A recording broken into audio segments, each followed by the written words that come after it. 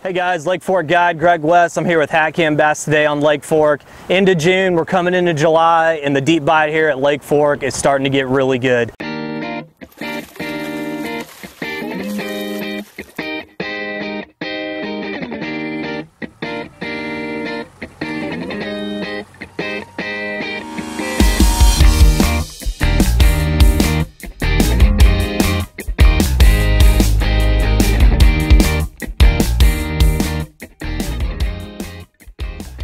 Guys, see, these are some of the baits I'm throwing right now here at Lake Fork. My go-to bait right now has been a V&M 3/4 ounce football head jig. Crawdad color and green pumpkin have worked best for me. I'm putting a green pumpkin trailer on the back.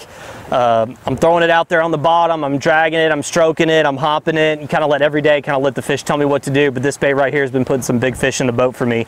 I'm throwing it on a 7.3 medium heavy Fitzgerald rod, 20-pound Seagar, Shimano Metanium, and 8-to-1. I like a really fast gear ratio because when they hit it, you set the hook, a lot of times those big fish are coming straight to the top, so I want a really fast reel to catch up with them. Go-to bait for me right now, the V&M football jig. Also out deep, another bait that has been really key for me is a Magnum shaky head. This is a 3/8 ounce shaky head. I'm throwing a mag finesse worm on it. Really been key for me. Red bug, June bug, watermelon candy, whatever's your favorite color. But this is just another presentation. If they don't quite want the football jig, they want something just a little bit smaller, this is just a finessier presentation that you can throw. And I've caught a lot of good fish on it this last 2 weeks. I'm throwing it on a 7-foot heavy Fitzgerald rod, 15-pound Seagar, 6.5-to-1 Shimano Chronarch. This will get it done for you. Also here out deep, a lot of times you ever see them suspended, or if I find a school that's right on the bottom and I can't get them fired up with the jig, a lot of times I throw the big crankbait in there. The Strike King 8XD has been working the best for me.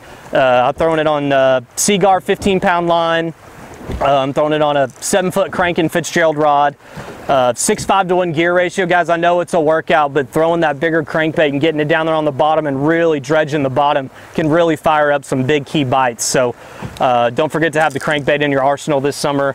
Last but not least, a swim bait. Whether I'm fishing off a main lake or secondary point, or I find them there on the bottom in about 15 to 20, a lot of times I'll throw this swim bait out and I'll just let it go to the bottom, crank it 4 or 5 times real fast, let it sink, and you can sometimes trigger a whole school that way.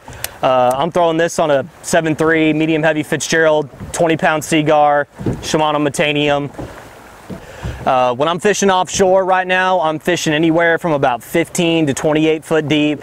I'm looking for humps, main lake points, secondary points, any offshore structure. Sometimes I'm fishing brush piles as well. You really got to use your electronics this time of year. I really turn my Lowrances on and I look and I look and I look and I don't stop till I see them. And I promise you, when you see them and you throw that buoy out and you start fishing that waypoint, it all pays off. When I throw a football jig, there's a couple ways I do it, and you really got to let the fish kind of tell you how they want it. A lot of times I'm throwing it out there and I'm crawling it and I'm dragging it. If I don't get bit doing that, sometimes those fish just want a real slow presentation, whether I'm coming over wood, timber, rock, whatever it is, or dragging it down a point. The other way to throw a football jig and you really get some big bites this summer doing it is what we call stroking a football jig. I'm taking this V&M 3/4 ounce in crawdad color is my favorite. And when I say stroking a football jig, what I do is we'll make a cast out here. I'll let that jig hit the bottom and I'm going to violently pulsate this jig off the bottom. I'll grab my rod down here at the bottom and I'll 2 or 3 times just violently stroke it on and off the bottom. What this does is that fish will be down there and he'll be looking at that jig, and you'll start stroking that jig and you're getting a pure reaction bite out of these fish. Stroking a football jig here at Lake Fork in the summertime can be deadly, so next time you're out here, make sure you guys are stroking a jig. Hopefully this will help you guys out on your next trip out to Fork, and y'all make sure and stay tuned into HatCamBass for more videos.